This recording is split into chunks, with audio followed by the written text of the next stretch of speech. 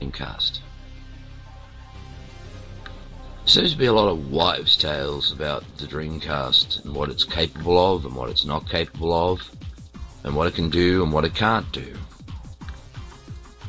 and which dev kit is best, and is Wince slow, or was it just the developers who are inexperienced who were drawn to it because they could get their game running in 2 weeks or less, where Katana, they'd have to actually learn the Dreamcast hardware, and so attracted more experienced developers or people with slightly more brains upstairs that invested time into a system.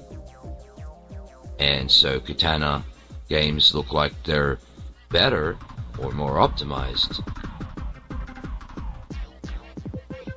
Letting it sink in. Wince development kit has a fully optimized SH4 pipeline by Microsoft. It has a better version of DirectX with bump mapping support. It takes care of most of it for you, but the devs still were PC devs that some of them weren't very experienced and were attracted to it because they thought all they had to do was click a few buttons and it's ported. This is not the fault of the Wince SDK for Dreamcast being so good that an average dev could get a game running on it. It just meant, oh, it's on there, it's running, that's good enough.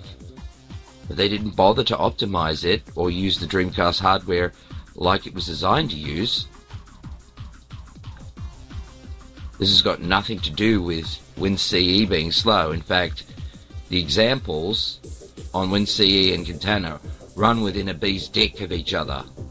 The fill rate is the same, or slightly better on Wince because the SH4 pipeline is more optimized by a more competent company, because the Katana dev kit is basically, well, it's, if you say it's Sega, it's more NEC and one particular guy, Carlos, who did every single example in there is Carlos, and they weren't written for Dreamcast, they were ports for the PVR graphics card and for NEC, where the Wince dev kit was specially and locally and written, the version of it just for Dreamcast. It wasn't just a slap bang port.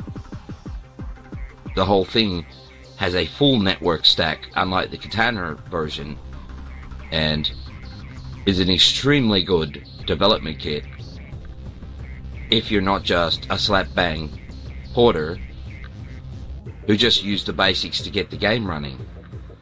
You could do all the optimizations you could do on Katana on Wince if you got your little fingers and pulled them out of your rear end. The same could be said for Callisto's Chaos. I mean, would you judge Callisto's Chaos on an SDL port or some second-year university student's game? You shouldn't. This has been Ian Michael signing out, and I'll see you in a future